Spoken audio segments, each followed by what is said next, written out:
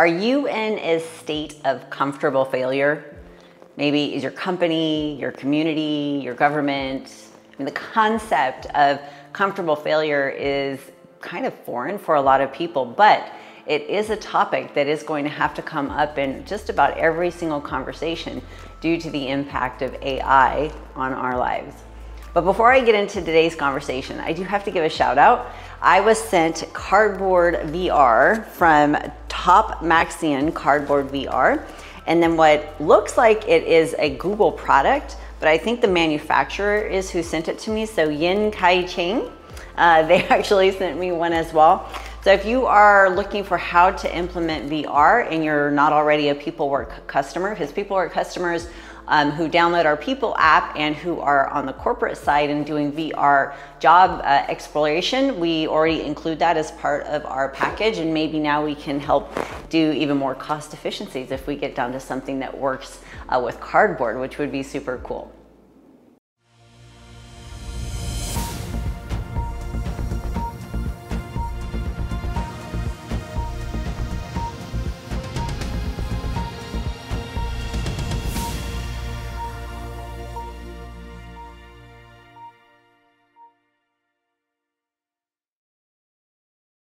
So today's conversation, what really is a follow along with the concept of how AI is going to challenge our relevancy or how relevant we are.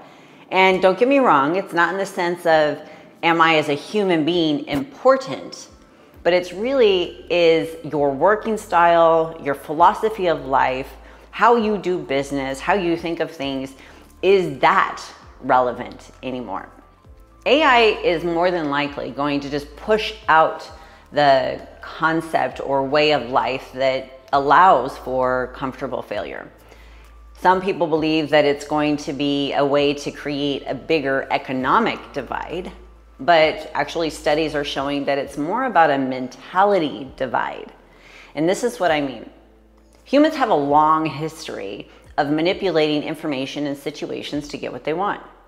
But with AI, when you start to shrink the distance between a snake oil salesman and hope, or people who want money and need to give money and get money, or even when you think of the idea of what it means to be in a state of comfortable failure and actually pushing towards accomplishing missions, what would you do in situations where your own conduct, the way you did things, the relevancy of your mentality really was being forced to morph into something really better and more beneficial for everyone, but really would cause you to be more transparent? Let's just take 3 out of the 4 major components of life, society. The 3 being education, government, and work. The 4th is really communication and how we communicate, but we'll save that for another time. And pepelwerk is really passionate about connecting and being the center point of education, government, and work to benefit individuals. So it kind of makes sense for our conversations. Education. In the United States, you can run across a plethora of teachers and how they are telling you what their relevancy is. You can talk to administrators and how they're operating institutions and connecting really administrative processes and how relevant they are. Well, in the United States, I have children that were raised in the public school system, and I've done work with a lot of public educators. On one extreme, you have teachers and administrators that are just like, we're good, it's comfortable failure.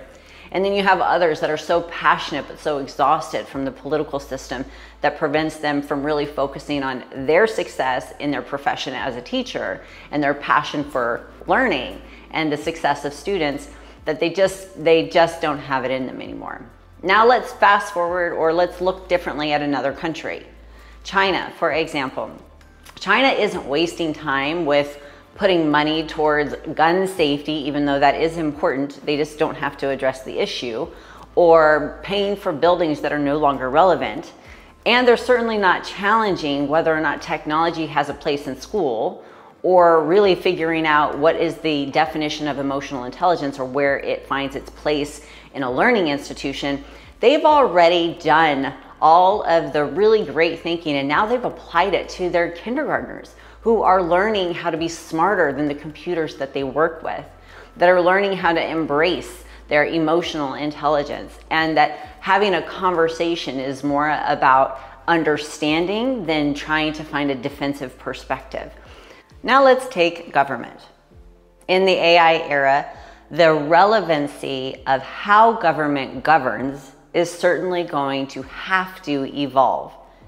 It really isn't about whether or not government is relevant. We know that government is relevant. Human beings need governing. It's just part of the way that we work, and it actually helps us when we are governed well.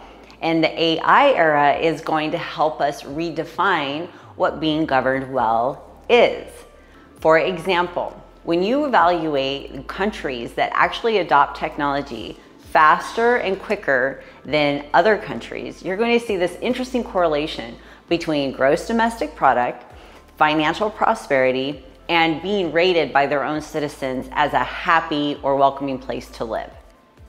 The ironic part is that we're really not talking about AI for bad or government using the information that is gained from data systems and AI in a negative way.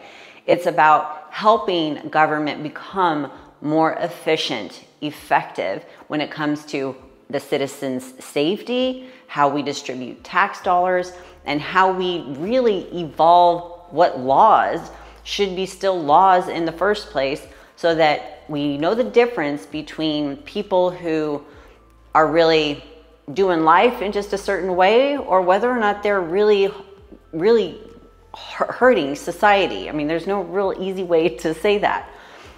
But with the AI era and the way that government is going to evolve, it'll be interesting to see how we as citizens maybe get a chance to appreciate government in a new way.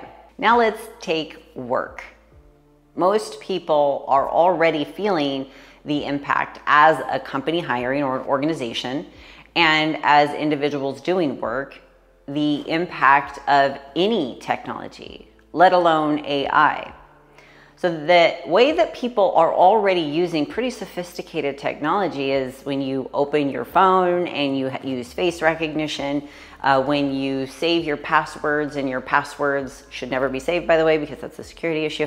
But if your passwords are being saved, that they can put somewhere in a data wallet, and you can do really almost anything with a lot of different sophisticated software programs that are really just the foundation of AI, and it's only going to accelerate from there. So if you didn't think that you were an employer already using some form of, or your business wasn't already impacted by AI, I would challenge you to think again and reevaluate. And if you're a person and you're thinking about just the job and that you do today, what did you do differently that you weren't doing, 2 or 3 years ago? And so the relevancy of this relationship, or how relevant we think of the relationship between businesses or organizations and individuals, has already been changing. And this is what I mean. The employer used to be the #1 deciding factor in an individual's ability to earn, learn, have health care, and connect to their community. No longer is that the case. With just about any app, including PeopleWorks app, an individual can get connected to the right person at the right time, variety of income sources, access to a plethora of ways to get healthcare of all different types and varieties, and be able to accomplish their work, earn, learn, and connecting goals really independent of what the company and what the company offers or aspires, or their talent systems. And that's really been happening in tiny little pockets more and more. So the idea historically that HR and talent management and recruiting is really owned inside of a company, and that once you have your employees, they're going to be owned and you're going to retain them forever, it's just not relevant anymore. That's not the way people work. And in fact, organizations even move much faster than that typically these days. So when it comes to our education system, our government, and the way that we work, it isn't about you being relevant. It is about you thinking differently to become relevant in the AI era. I am Kim Kelly, the CEO and co-founder of pepelwerk. Thanks for joining us today. And if you've had your own struggles with your own ideals or the way that you thought the world existed, put them in the chat, share with us. We want to go on this journey of change with you, and maybe you can create a new topic for us to talk about. Thanks for joining.